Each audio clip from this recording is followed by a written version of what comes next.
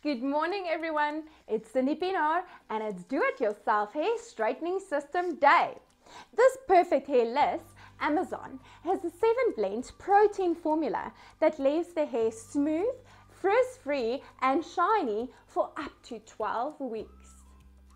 So what do you need to do it yourself with a hair straightening system? I need Amazon 7-blend kits, which contains a perfect Liss shampoo that helps to remove residue and open the cuticles.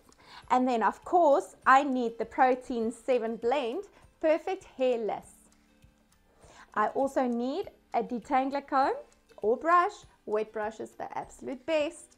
And then I need sectioning clips, a timer, tint brush and bowl, some gloves, a cape, blow wave brush, a fine tooth comb. I also prefer using wet brush Epic fine tooth carbon comb because the carbon does not melt when you use it with the straightener, and it also has anti-static, anti-frizz effects. I need a dryer, and then I need a straightener that can have settings or that I can change the heat settings. So I prefer using a titanium plate straightener because it helps to smooth the product from the outside in, sealing that product onto the hair cuticle. Okay, so how to do it myself? As I'm physically going to do it on my own hair, I will explain each step as I do it. Wash the hair with the Perfect Clean to remove residue and open up the cuticles. Thereafter, we will towel dry and leave a bit of moisture so that we can apply the protein and use a fine tooth comb to smooth it through. So as I want to do it evenly, I will section my hair into sections and use a tint brush so that I can work just like 1 centimeter away from the scalp. Then I will leave the product in my hair for 40 minutes because I have fine hair, but if you have more coarse hair, then you can leave it up to 60 minutes.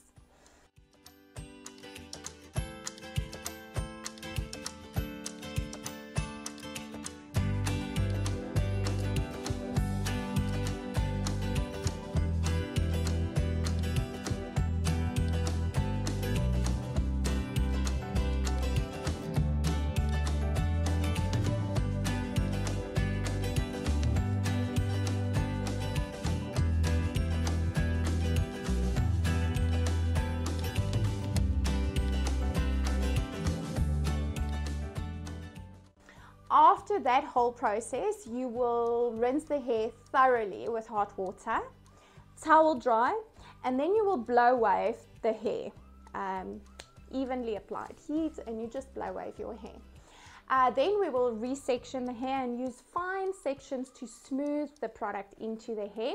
We're going to do about 10 pass-overs. You can set your straightener 180 to 200 degrees, but it's going to depend on how much heat your hair can withstand. So you will do it a bit tighter and slower at the root areas, and as you move to the ends, you're just not going to close your straightener as hard. You're going to just want to open it a little bit and then smooth over the ends.